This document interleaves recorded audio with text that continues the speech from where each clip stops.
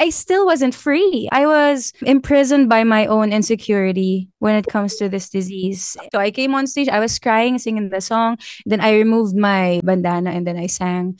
It was one of the most liberating experiences that I've had in my life. People were seeing me for who I really was. But more than that, I was seeing myself for who I really was and the kind of woman that I am, the kind of artist that I want to be, the kind of role model that I want to be for other people. And then me coming out with my alopecia, it brought so much direction in terms of who I want to be as a person and what I want to contribute into the world.